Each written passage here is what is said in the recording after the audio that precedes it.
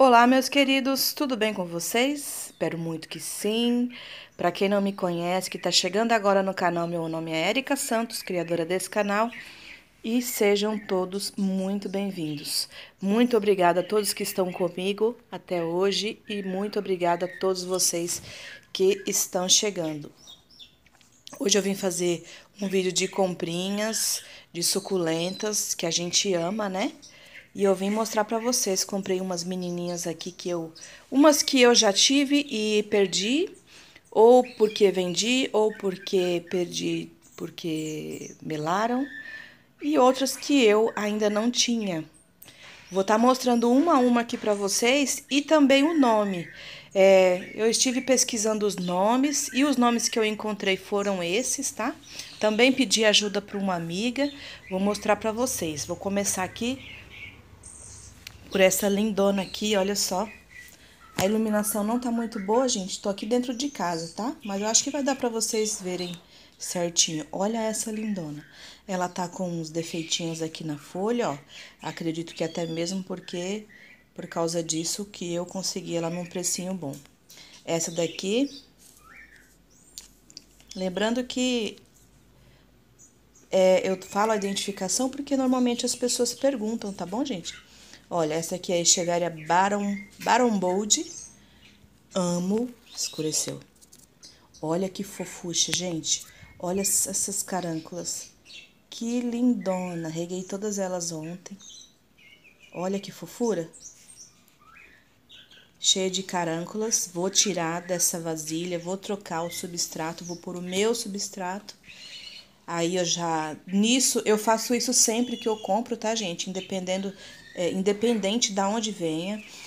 Sempre que eu compro, eu tiro o substrato e coloco o meu, tá? E é bom que eu faço isso porque eu já olho as raízes para ver se estão boas, se tem nematóide, se não tem, entendeu? Isso também é muito bom. Então, essa lindona aqui, não sei se foi a maior, olha o tamanho, ó. É pequenininha, mas eu acho que foi a maior que eu comprei. Como vocês sabem, eu costumo comprar elas bem pequenininhas, né? Uma porque o preço é mais em conta e outra porque elas vão crescer, né? Na verdade, acho que o principal é porque o preço é mais em conta. Olha essa. Essa aqui é uma goiabinha. Echeveria goiabinha. Eu já tive algumas dela. Já fiz muita muda. O foco aqui é escurece embaixo, tá vendo? Echeveria goiabinha. Aí eu fiz muita muda, vendi muita muda. Aí acabou que eu fiquei sem a minha. A minha deu um probleminha e eu fiquei sem. Aí comprei esse bebezinho aqui. Então, essa é a Echeveria goiabinha. Tentar ir mais rápido pro vídeo não ficar muito longo pra vocês. Essa daqui, ela tá com um formatinho diferente porque ela subiu já com a haste. Tá vendo? E eu quis comprar ela assim mesmo. Mas ela já tá com duas mudinhas aqui, ó. É uma calanchoe. Vocês sabem que as calanchoes, quando elas sobem a haste central assim, depois elas vão morrer, né? Mas tem um tempinho ainda pra isso e ela já soltou os filhotinhos. Eu acho que é nesse daqui, ó. Tá vendo? E ela é muito bonitinha, gente. Eu vi um massinho dela assim, é linda. Então, eu quis arriscar assim mesmo ela com floração. Então, o nome dela, pra quem não conhece, foi esse que eu encontrei. Calanchoe rotundifolia, tá bom? Essa aqui também não tinha. Gente, essa daqui foi um machado, olha. Mini minúscula. Vê se ele foca.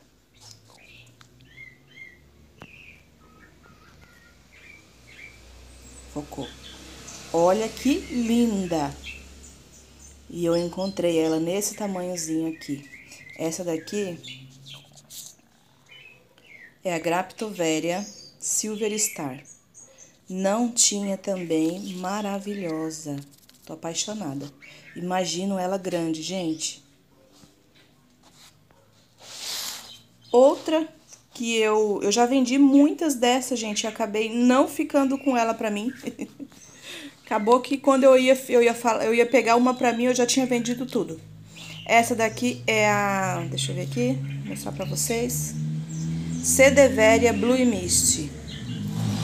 Linda, ela fica nesse tom bem roxinho, assim, bem apontando pra cima as folhas. Ela é maravilhosa, ela cresce mais ainda. Então, pra você que às vezes não tá dando tempo, porque a gente tenta fazer o vídeo rápido, é só pausar e anotar a identificação, tá bom? Essa daqui, gente, deu trabalho pra mim encontrar, viu? Deu muito trabalho. E a que mais se aproximou, que eu achei mais parecida, olha, ela tem esse tom, ela tá bem roseadinha, é porque não dá muito pra ver, não ajuda. Mas olha, ela é bem roseadinha. E o que eu encontrei da identificação dela é esse aqui, ó. Echeveria Caribbean. Caribbean. Eu achei a que foi mais parecida. Encontrei até no site de vendas a identificação dessa. Achei ela muito linda. Ela é bem gordinha, bem grossinha e tem essa coloração linda. O miolinho dela tá meio feio, mas logo ela se recupera. Essa daqui é outra que eu não tinha também. Deixa eu focar na plaquinha. Echeveria tinta. Tá vendo? Essa que eu também não tinha. Ela fica bem escura. Aqui ela tá mostrando um pouco mais verde, mas ela fica bem roxa, bem escura, tá, gente? Assim que eu fizer a adaptação dela aqui, ela já vai ficar maravilhosa. Essa daqui, gente, eu encontrei somente esse, a Gasteria variegata, tá? Não encontrei, assim, uma ID mais profunda. Olha que linda, gente. Vocês sabem que eu amo essas meninas também, né? Qual que eu não amo, né? Olha essas listras dela. É muito linda, muito linda. Apaixonada. E elas são muito resistentes, gente. Essa daqui, gente, eu já comprei, na verdade, eu nunca tive uma grande. Ela é bem comum, por sinal, mas eu nunca consegui cultivar uma grande. Já comprei várias vezes ela pequenininha assim e perdi. A última vez que eu perdi, lá na outra estufa, tinha um bichinho comendo as plantas e eu não descobri quem era. Eu percebi que não era lesma porque não deixava rastro. E não encontrei. E comeram uma desse tamanho que eu tinha. Vai eu comprar de novo, né? Que eu sou insistente, ó. Essa é a Echeveria pulidones. Comprei pequenininha também. Essa daqui, gente, eu já tive muitas dessas, já vendi muitas dessas e acabei ficando sem. Porque a gente, quando vende, a gente tenta separar sempre uma matriz, né? Uma de coleção e uma de matriz, mas acaba que às vezes chega cliente e quer porque quer comprar, a gente acaba vendendo. E como eu encontro ela com facilidade aqui, aí eu acabei vendendo até a minha, aí fiquei sem, aí comprei de novo. Essa daqui é a Echeveria melaco, tá?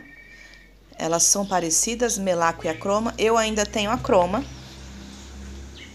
que a minha croma tá dando várias hastes, mas a melaco eu não tinha mais. Que coloração linda, né, gente? É muito bonita. Essa daqui, gente, eu já tinha comprado ela, já mostrei pra vocês em um vídeo, mas como eu disse pra vocês que tinha um bichinho comendo, ele comeu a que eu tinha dessa daqui. Comeu metade dela, gente. Eu quase infartei. Aí eu fui buscar outra. Tá vendo? Essa daqui é a Echeveria Margaret Rappin, tá? É linda. Olha as pontinhas dela, que linda. Ela tem esses detalhes nas pontinhas, olha. E ela é bem assim, ela não é de muito crescimento, ela não vai ficar muito grande. E ela é assim, bem fofura, formosura.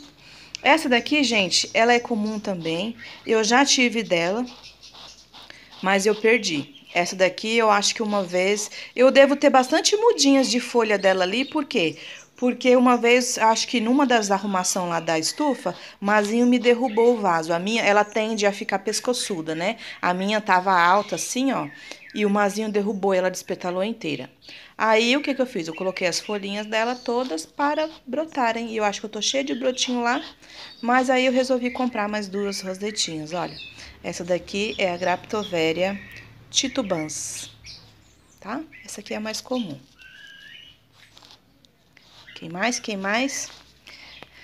Essa daqui, gente, eu já quis muito essa daqui. Ela tá funda no vaso, tá vendo? Ó, precisa de replante. Vou replantar todas hoje. Quis muito essa daqui. É a Echeveria ou Echeveria lutea, tá? Eu tenho dela verde, porque tem ela das duas cores, tá, gente? Essa é a que fica bem roxa e eu tenho a que fica a verde mesmo, que não muda de cor. É a que eu tenho lá, que já tá até dando mudas. Ela é linda. Olha só, gente, os detalhes. Olha, ela é muito linda, eu quis muito ela. E esperei até eu encontrar a mudinha pequena. Essa daqui, gente, é uma calanchoe diferente, olha só. Ela fica bem roxa, essa daqui não tá, mas ó, nessa folhinha aqui dá pra ver, tá vendo? Ela fica bem roxa, fica num tom bem diferente, eu acho que se bem exposta ao sol. Achei esse vasinho, olha, com duas mudas, olha aqui, ó, tá vendo? Que eu também vou dividir com um mazinho e vou fazer matriz, e ela é maravilhosa. Olha o nome dela que eu encontrei. Calanchoe garambiensis, diferente, né? Mas eu encontrei esse nome, garambiensis. E ela é maravilhosa também. Essa daqui, gente, foi a amiga que identificou pra mim, que eu falei no início, a amiga Elaine Lino, do canal Um Tantinho de Verde. Vou deixar aqui a fotinha do canal dela pra vocês, tá bom? E vou deixar também no final do vídeo pra vocês, é só clicar na bolinha lá e visitar o canal dela, tá bom? Olha só, é linda, achei ela muito fofinha. E como eu não tinha encontrado a identificação, eu pedi ajuda pra amiga e a amiga me ajudou. Olha o tanto de brotinho que ela tá aqui embaixo, olha. Que fofura! O nome dela é esse aqui, ó. Graptoveria ametorum. Ametorum ou ametorum? Não sei. Diferente essa. Também nunca tive essa. Essa é uma das diferentes. Essa daqui, gente, vocês sabem que eu amo as Hawortiopsis, eu amo. Essa daqui é aquela que fica bem branquinha mesmo. É um bebezinho ainda, olha, o nome dela é esse. Essa aqui também foi a Elaine Lino que me ajudou. Hawort atenuata, variação White Beauty, ou é Beauty, não sei ao certo como se diz, tá? Mas é esse nome, Beauty. White Beauty. Eu acho que esse white é porque ela é muito branquinha. Ela fica muito branquinha. Maravilhosa que é ela, né? Também vou tirar daqui. E essa formosura aqui, ó. Eu também ia comprar uma maior, mas eu acabei ganhando ela de brinde por essa compra que eu fiz, né? Essa daqui também, para quem não conhece, vou tratar logo de plantar para ela crescer logo, que eu também queria muito. Ela já estava na minha lista de suculentas que eu ia comprar. É a Echeveria Cubic Frost. Gente, que sonho que essa planta. É linda, é linda. Ela aí é uma das parentes da Echeveria Nietzsche, da Topsy-Turvy, né? Ela fica parecida, só que um pouquinho diferente as folhas. Vendo? É linda, linda, linda. Aí ganhei esse bebezinho aqui, tá? Então o vídeo ficou enorme. Espero que vocês tenham gostado, tá? Desse vídeo aqui de comprinhas. E espero também que tenha ajudado vocês aí. Às vezes você tem uma plantinha dessa daqui e que não tinha ainda a identificação. E que possa ter ajudado vocês, tá certo? Vou ficando por aqui, maravilhada com essa barambolde. Demorou, mas eu consegui. E é assim, gente, a gente tem que ter paciência, né? Às vezes você encontra, mas encontra muito caro. E eu não pago muito caro numa planta, não, mesmo que eu queira ela muito. Eu aguardo um pouco e na hora que eu encontro ela mais barato ou menor, eu compro. Eu faço desse jeito, aí eu não me apuro muito. Então, vou ficando por aqui. Espero que vocês tenham gostado aí das comprinhas. Vou fazer o replante, depois eu mostro ela mais bonitinha pra vocês lá em outros vasos, tá bom?